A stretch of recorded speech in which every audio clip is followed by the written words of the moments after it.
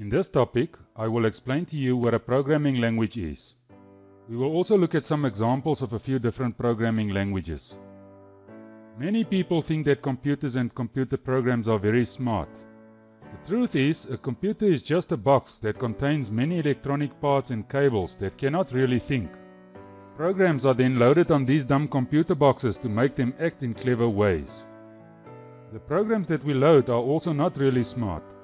They just follow a set of instructions given by a programmer. A program will therefore never allow a computer to do something without an explicit instruction given by a programmer. So, if programs do smart things, it is because the programmers that created them are smart. Instructions are typed into a programming environment by a programmer using a specific programming language. This language is then interpreted and compiled by a compiler. You can think of a compiler as a translator that reads and translates the instructions into a format that makes it understandable or compatible to your computer. Just like the many spoken languages such as English, French, Afrikaans and so on, there are also many programming languages.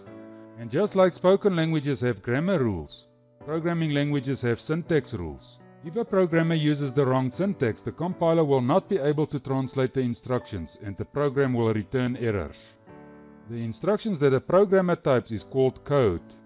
Although the word code may give the impression that programming is very cryptic and daunting, there is really nothing scary about it. Most modern programming languages are actually very easy to understand if you get the hang of it. Delphi, for example, uses plain simple English words, and that is why it is one of the most popular programming languages to learn programming. Delphi is a programming language that derives from another programming language called Pascal. In the Getting Started video, I also mentioned that you can use a free programming environment called Lazarus to learn the same syntax that programmers use in Delphi. The reason for that is because Lazarus also uses the Pascal compiler or translator to interpret the instructions or code.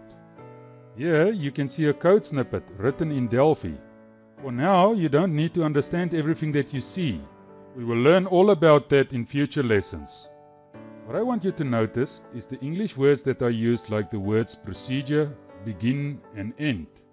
The code that you see tells the compiler to display a message in a message box that reads, "It is fun to program with Delphi." When the compiler translates this code, it produces the following output. As I mentioned before, Lazarus also uses the Pascal compiler. The code in Lazarus will therefore be the same as the Delphi code that you've seen. Here you can see another code snippet, but this time I did the coding in Lazarus. Again, notice the English words like procedure, begin and end.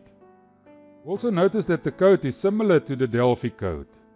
This code tells the compiler to display a message in a message box that reads, "It is fun to program with Lazarus." When the compiler translates this code, it produces the following output. As I mentioned before, there are many different programming languages. Visual Basic, for example, is also a very popular programming language. It is, however, not my intention to teach you how to program in Visual Basic, but I think you will find it very interesting to see that although it differs slightly from Delphi, it has more or less the same logic and it can produce more or less the same result as the Delphi code. This Visual Basic code tells the Visual Basic compiler to display a message in a message box that reads, "It is fun to program in Visual Basic." When the compiler translates this code, it produces the following output. C# is currently one of the most popular programming languages used by businesses or organizations. It looks somewhat different than Delphi. Notice that it uses curly braces instead of the begin and the end statements that we saw in the Delphi code. The C# code tells the C# compiler to display a message in a message box that reads, "It is fun to program with C#. When the compiler translates this code, it produces the following output.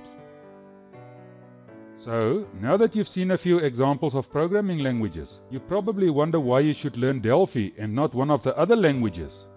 Well, as you've seen, all these languages can achieve more or less the same thing. It just makes more sense to start off with a programming language that is easy to learn and easy to understand. Delphi is a very friendly language, and because it uses English words, it's an excellent language to learn programming. Please, don't misunderstand. I'm not saying that Delphi is inferior to other programming languages just because it's easier to learn. In fact, I know of a few businesses that use Delphi specifically for its power and flexibility. If, however, you are interested to learn other programming languages, I suggest that you first get the logic and fundamentals of Delphi programming under your belt.